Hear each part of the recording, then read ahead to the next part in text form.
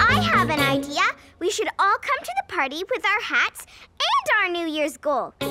Something we'll try to do better or different next year. Great idea, Nelly. Well, I have my hat, but my goal for the new year... Sorry, Euclid. Gilroy, you could help Euclid. Oh, you're right. I'm not sure what new goal or change I can make for next year, but I do know a riddle about change. I change every month without anyone doing anything. What am I? Huh? I'm a calendar. Zing! Get it? Zing. Get it? All right, I'm going to go home, decide about my new goal for next year, and maybe even get a head start before the party starts. I can't wait to see what everyone decides as a New Year's goal. If we can decide. I'm pretty sure I can't. But I have to.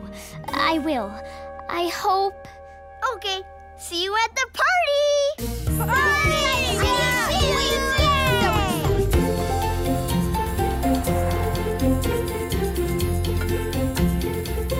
Everything looks perfect.